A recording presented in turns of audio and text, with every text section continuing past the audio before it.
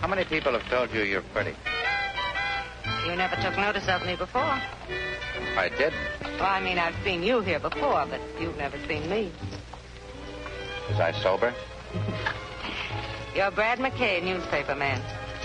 I wish I knew half as much about you. What do you do? What's your name? First question is personal. My name is Alma Dawn. You see, I've met some friends of yours, so my knowing you isn't so mysterious. Do you mind if I pinch you? Provided you don't hurt. When I saw you over there at that roulette table, I didn't think it was real. I was afraid it might be stuffed. Satisfied?